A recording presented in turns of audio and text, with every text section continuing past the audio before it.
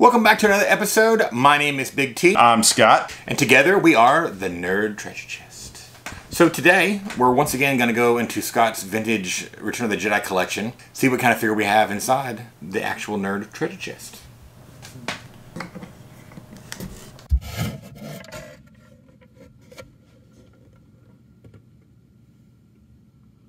Ooh. Now this is a little bit more well-known character than we usually deal with. It, of course, is Bib Fortuna, Jabba the Hutt's right-hand man, that we originally see in Return of the Jedi, but we see across the Star Wars universe and a couple other things, including the Boba Fett miniseries and the Bad Batch animated cartoon. Correct. He is a Twi'lek. He is first seen in the movie Return of the Jedi. This is when R2-D2 and C-3PO first roll into Jabba's palace. They're greeted with, I guess, the host, which is Bib Fortuna. R2-D2 demands to talk to Jabba himself and deliver the message. And Bib Fortuna gets kind of mad and is like, and then he storms off just this way or something like that. We don't know what he says. So this is a standard 65 card back. It's the one you've seen in several of them. This one has, I believe, the Y-Wing fighter. It has a belt, an accessory belt that you can actually put all your figures in. Kind of like, I think it's supposed to be like the bandolier from Chewbacca. Yeah. That's what it's supposed to mimic.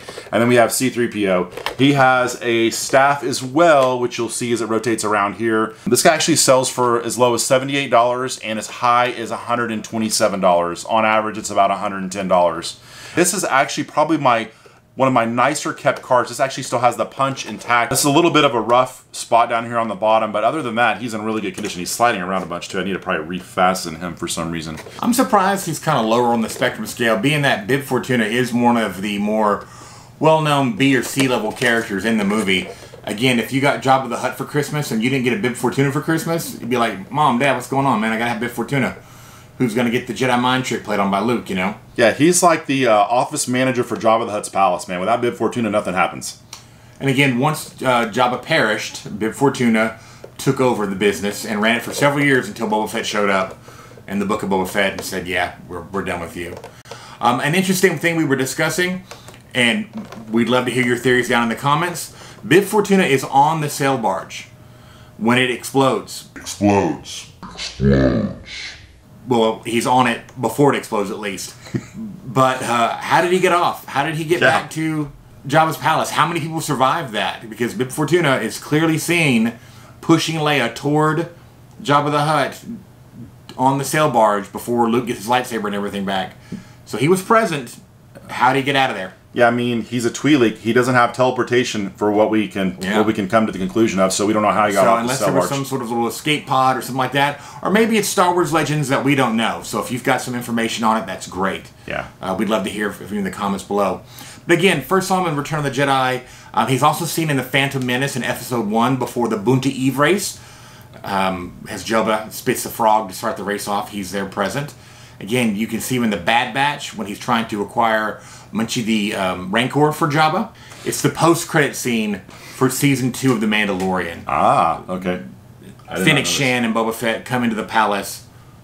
Bib Fortuna greets them. Spoiler alert, Boba kills him and takes over the Jabba's empire. And that's how we get into the Book of Boba Fett. This is the first time you get to see Luke Skywalker, spoiler alert, use his new Jedi Master powers to the full potential and uses the Jedi mind trick to get past the Bib Fortuna and push the two Gamorrean guards out of the way. Yeah. Pretty cool, though. Remember, we hadn't seen the Jedi mind trick. You will like and subscribe. You will like and subscribe. Since Obi-Wan used it on Stormtroopers back in Tatooine. Right. And Mos Eisley.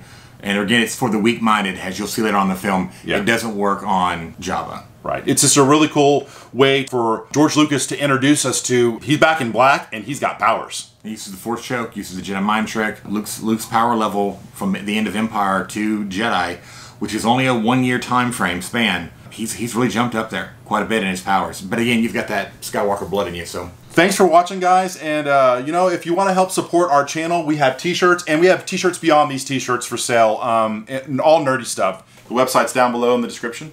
Yeah, help support us. We're a small channel and we're growing. We're trying to push out 1 video a week, and we're doing pretty well so far for only being active. I think this is our 33rd day, I think, which is really good. We're doing really well. Yeah. And as always, with these classic, wonderful, what-kept figures, when we're done with them, we put them back inside the Nerd Treasure Chest.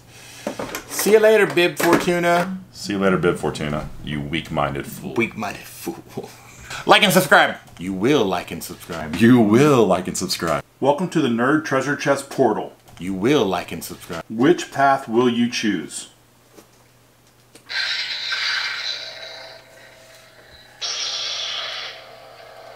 The choice is yours.